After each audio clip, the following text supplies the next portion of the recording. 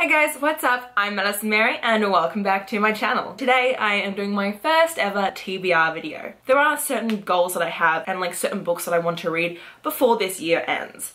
So without further ado, let's get into my list.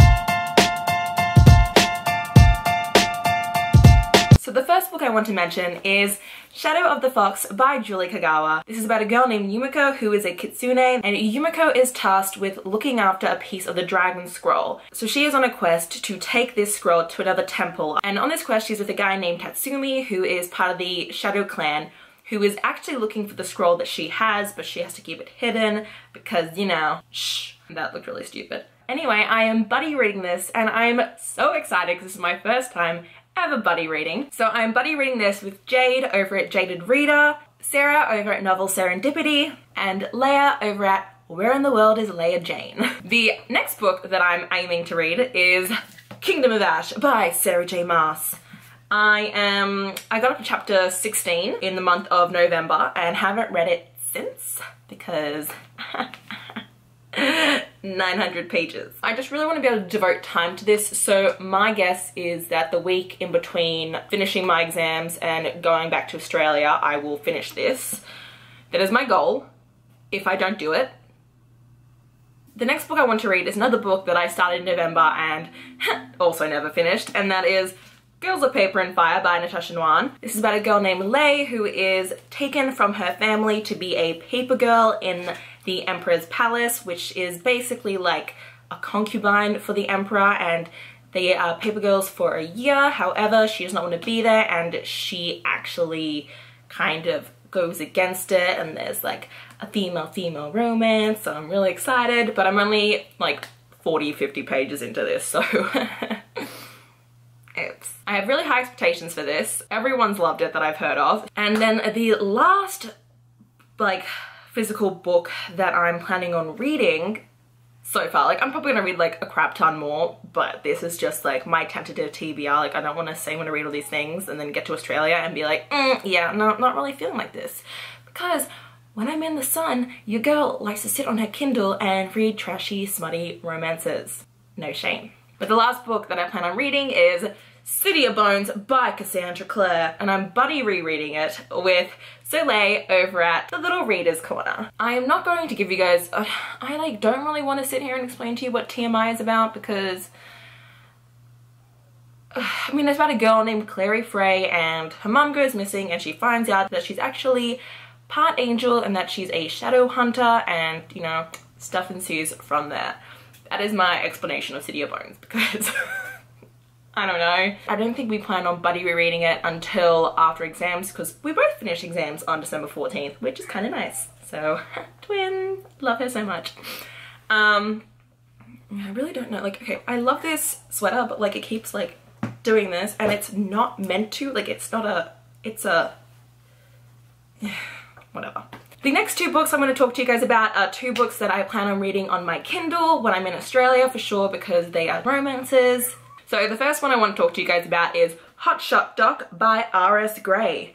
I have no clue what this is actually about. I haven't read the synopsis. I don't really plan on reading the synopsis. I plan on going into it blind. This book is not out yet. I pre-ordered it. I believe it comes out very soon. But I'm a huge R.S. Gray fan. She is one of my insta-buy new adult romance authors, and they are always my favorite to read during the summertime while laying by the pool. So that's one. And the next one I'm planning on reading, After by Anna Todd. Now you're probably thinking, seriously? Yes. If you guys have not heard of After, it has pretty much been all over book Twitter. It is being made into a movie. From what I've gathered from it, it's like a teenage version of 50 Shades of Grey. And to me, it seems hilarious. I think I'm going to laugh my ass off. But at the same time, I think I'm going to love it. I'm gonna love it because of how bad it's going to be. I don't really know much about it. I know it's about a girl. Her name's Tessa, and she falls for a guy named Hardin, who is this British bad boy guitar dude, and that's it. That's pretty much all I know about it. I'm also going into that blind. The next two ones I'm going to talk to you guys about are my two audiobooks. The Last Time I Lied by Riley Sager. I listened to Final Girls by her last month, and I gave it a 3.5 stars. However, I still really enjoy her writing. It's not like my favorite, but I have a feeling that this might be better. I know Last Time I Lied is about a woman, and years ago when she was at camp, the girls in her cabin went missing and were never found. And now so many years later, the camp has asked for her to come back and be like an art therapist. And once again, in her cabin, the girls go missing. And everyone's just like, what?